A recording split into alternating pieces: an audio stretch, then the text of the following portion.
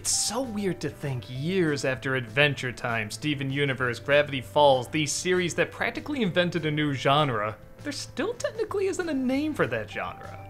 I always just kind of called them cartoon epics because it's not like Batman or X-Men or those are animated series. Everybody's supposed to look pretty realistic. These are clearly cartoons. The features are exaggerated, usually for comedic effect. Zany slapstick can happen and so forth, but in the long run, it slowly reveals itself as a big epic story.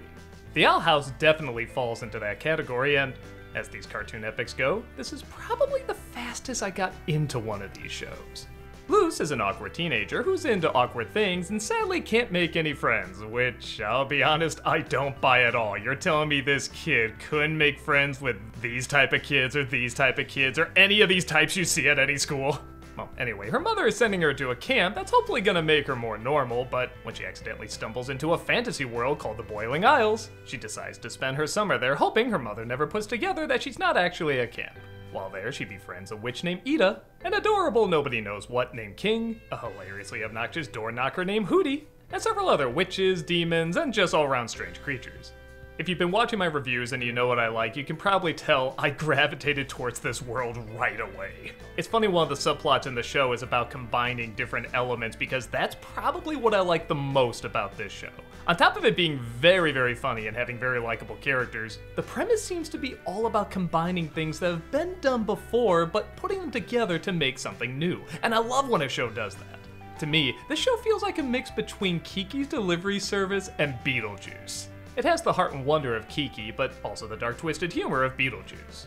Honestly, this would probably be my favorite out of all the cartoon epic series if it wasn't for just one thing that drove me absolutely insane, but we'll get to that in a bit. And honestly, I don't think it's gonna bother other people as much as it does me. The characters, on top of being really, really funny, are pretty instantly likable. Even ones you're not supposed to like, for the most part, evolve in a way where they become really complex and interesting. Ida is an outlaw who's constantly on the run, but at the same time is always selling human stuff. It's almost like Little Mermaid, how she misinterprets what everything is. So Luce constantly explains what everything is, while Ida agrees to teach her all about being a witch. I always love this setup where the person showing you this kind of dangerous world is also kind of a dangerous person herself.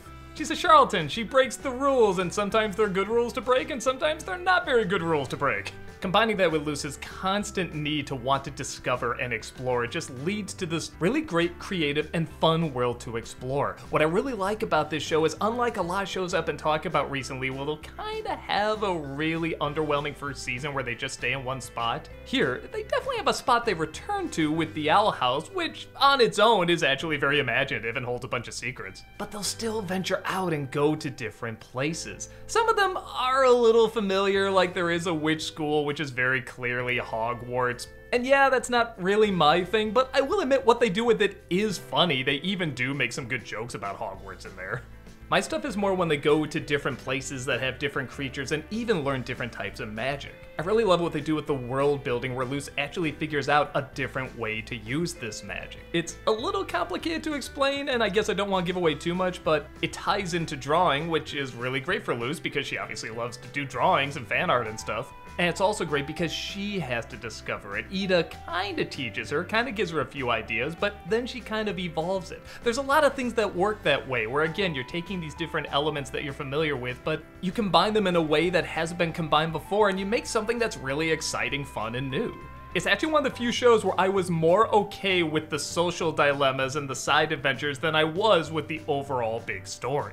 There's a little bit of a mystery of where King comes from, and honestly, the reveal is good. I mean, he does have a good backstory, but if you never ever told me what his backstory was, I'd be okay with it. The character is just so likable, and I love seeing him interact with everybody that I would still be satisfied. Even some of the characters you think are gonna be one note and boring really come around and become some of the best things in the show. Like, look at this character named Amity. Just from that intro, don't you immediately know what this character is gonna be? She's gonna be the bully, she's gonna be the Malfoy or the It punks, just the characters that are there to only be the antagonist, nothing interesting at all. But not only do they give her a tragic backstory that ties into her parents, which, yeah, okay, we've seen something like that before, but they also give her a love interest, which, okay, that's two things that you've seen in other series before, but combining those two together with what is usually just a side bully character, and it's all done in the first season, suddenly transforms her from being the least interesting character to the most interesting character. I like her connection with her parents. I find it interesting. Her little crush that she's afraid to tell is also really kind of adorkable. Even when some series do decide to finally evolve their villains, in my opinion, they're usually done too late. Like Malfoy, again, is done in like, what, movie 6? So you got like 5 movies of him being a complete drag, but here, it feels right she should start off as kind of the snobby bully and evolve over the first season. She doesn't feel like she's there just to be an obstacle. She is a fully fleshed out character. Which is more than I can say for the main villain of the show. Okay, let me get to the one thing I really didn't care for in this series. I don't like Bellows. Bellows is the big bad guy of the series, and maybe 20 years ago he would have worked, but nowadays he's just Mum-Ra, the Horned King, the Fire Lord, villains that worked fine in those properties years ago, but nowadays is just an irredeemable monster that's clearly trying to tie into the commentary the show is trying to get across. I found this aggravating for 3 reasons. One, like I said, I think he's boring. Near the end, they kind of have fun making his design really creepy and cool, like this is almost some PG-13 territory, but for the most part, he's just the big boring baddie. Second, I thought the show was doing much better with its commentary when it wasn't being so direct. For example, Ida has a curse in this show, and she has to learn how to live with it. The people around her have to learn how to live with it. And there's a lot of ways you could interpret that. You can interpret that as a physical disease, or a mental disease, or even just being socially awkward, or not fitting in, or trying to figure out how to fit in. There's so many ways you could interpret it. And there's a lot of commentary like that in this. Things kinda have this broad range. With Bellows, there's only one thing he could represent, and it's so on the nose, and you get it the first time you see him, yet you have to go through half the series with them hammering in this message. And I just don't feel like they're adding anything that new to it. Third, so much of the series is not judging a book by its cover. Luce comes to this scary, creepy place, but there's actually a lot of charm to it and a lot of good to it, and it's all about accepting others and finding different points of view, and maybe people you think are scary aren't scary. Except for that guy, he totally is. Yeah, he looks like a monster, he is a monster. Don't even trust him for a second, there's no good in him.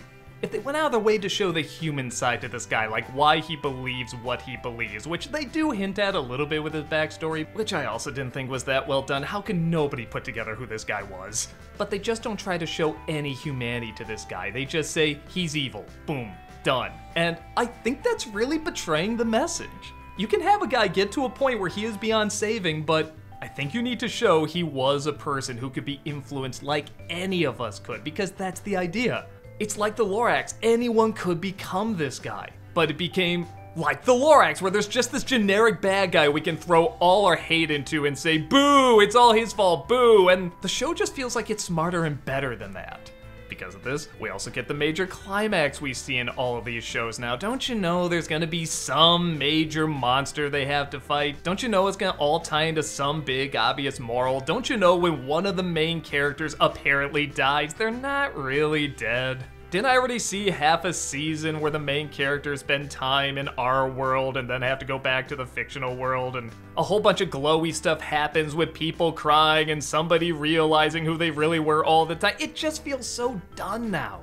To me, a real threat would be something like a cute little cuddly character, like the one from Cats Don't Dance. I was trying to make the world all bright and colorful and not so strange and weird, but ironically enough, they do give us that. Yeah, there's this kid character called the Collector who has a really interesting backstory and wants to make everything bright and colorful and everybody's his toys and everything, and they do flesh out the human side of him while also making him a villain, and this is great. This is what I would have loved the whole show to be around, but even when he starts to be the main focus, in comes Bellows again, because, you know, we gotta put our obvious commentary over the story, and for me, it was so dull, so generic, and so recycled. But okay, before you kill me, that's my personal take. And I think objectively, for this type of show in modern day, this is still a character that works fine. This is a show that's also trying to entertain the kids, and they are gonna throw in some tropes that, yes, maybe adults have seen over and over and we're tired of and we caught on to, but kids wouldn't have yet. But I guess when a show like this starts off making fun of certain tropes, like one of my favorite episodes is kind of disproving the whole idea of the chosen one, like why it's been overdone, it can be manipulative, and maybe it shouldn't be done so much, but then kind of continues with these tropes that's also being done too much is kind of manipulative too. It feels like a downgrade. But again, objectively, I can't say it's bad. It still gets across the message well enough. It still unites the characters together. It still makes the bad guys look bad, but have a little wiggle room for good. Well, again, some of them, not the main baddie, but for the part of the show that has earned the right to just be a kid's show, this is okay. But I feel like shows like this have two more goes with this type of character. Someone who's just irredeemably evil, and that's it. Even Jack Horner is funny. You can make him irredeemably evil, just add something unique to it, and Bellows to me is nothing unique. But he's not enough to ruin the show by any means, just drag it down from what I would pretty much consider a perfect show otherwise. But also, like I said, I don't think everyone's gonna have the same reaction I did.